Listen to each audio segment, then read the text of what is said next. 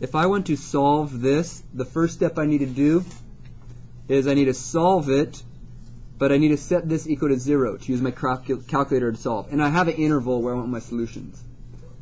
So my interval is from -1 to 1. So basically you subtract these two things over, and you end up with secant squared 7x minus, when you minus this over, you minus 4x squared. And when you add that over, you get plus 1 equals 0.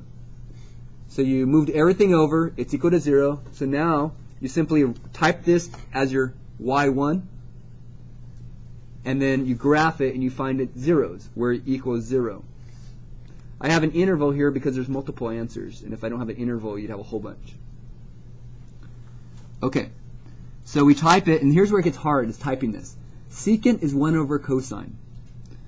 So you first need to do, you're going to do the whole thing is 1 divided by, now, it's cosine squared. So I need a parenthesis, and it's cosine 7x. So it's cosine 7x, and you're squaring that, so it's cosine 7x squared. Then you have to close the parenthesis because you have to bring that all together as one secant. So you had a parenthesis in front, you had a whole bunch of parentheses to keep track of because you need to close it down to be a secant squared 7x. That whole thing right there is secant squared 7x. Then you simply minus the 4x squared, add the 1, and you graph it. Now, when I graph that, I'm like, oh, that is ugly. That is really, really ugly. But what's my interval? -1 to 1. So I go, okay, that's not going to help because it has a whole bunch of zeros.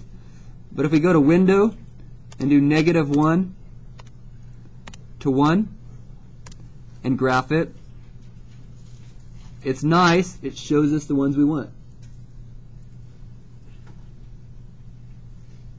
So how do we find out that coordinate and that coordinate where it crosses the x-axis? Well, you use this trace button right here.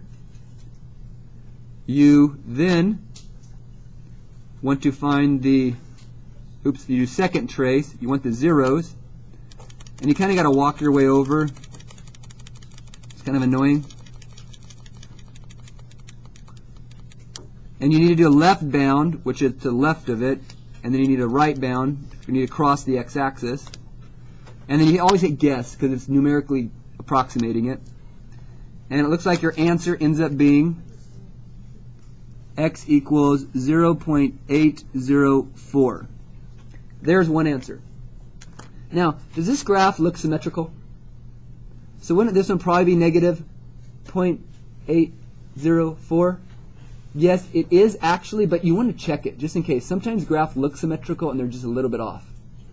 I'm not going to actually find the other one right now, but it's the same process.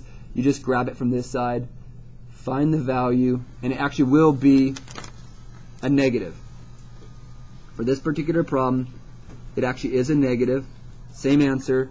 So you need to make sure you would want to make sure you check it normally.